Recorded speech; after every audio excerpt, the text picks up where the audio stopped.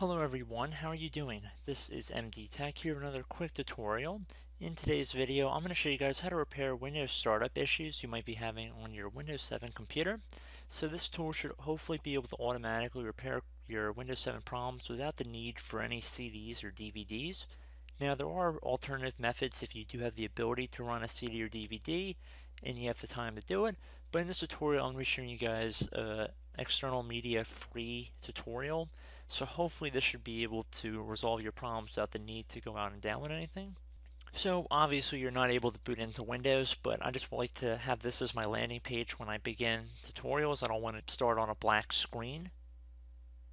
So we're going to assume that you're unable to boot into Windows. So as your computer is starting up, you want to tap the F8 key repeatedly on your keyboard. And then as you're tapping the F8 key, you just want to tap it repeatedly.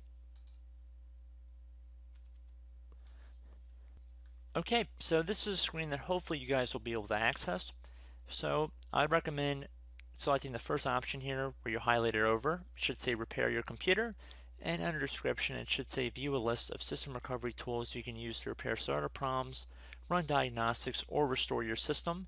Hit enter, and this will begin loading the files. And again, I want to mention if this tutorial does not resolve your problems, you probably will have to download external media, like a Windows 7 recovery disk, or if you have any Windows 7 installation media, you can use that as well to launch the Repair My Computer or Repair My PC options. And that'll give you a little bit more functionality into getting fresh, clean Windows install files if you're going to go through the command line method. But this tutorial is not going to really require that. So for system recovery options, select whatever your keyboard input method is. And then if you have any password on your computer, you enter it here. If you don't have a password or you've disabled it, you can just click on OK for a blank field. So now for choose a recovery tool, we have a few options here, and I would highly recommend if the first option does not work for you, go back into this utility as I showed in this tutorial going by tapping F8. And then load the other two here, which is the system restore, which will restore Windows to an earlier point in time, as well as system image recovery. So if you have any system images backed up, again, that would probably be to a CD or DVD. So for this video, it would probably be for these first two here. So startup repair will automatically fix problems that are preventing Windows from starting, and system restore will restore Windows to an earlier point in time. If you're going to run the system restore method, which I'd recommend running after we go through the startup repair method, I'd recommend to go back to the most recent restore point. And I just want to put that out there. And if you had any Windows memory diagnostic issues, so if you thought your memory or RAM was having issues, you could run this utility as well to scan for hardware errors with that as well. So we're going to launch the startup repair utility. This is completely automated, does not require any user interaction at this point, so just sit back. This might take a few minutes. Again, depending on the size of your hard drive, it might take a little bit longer.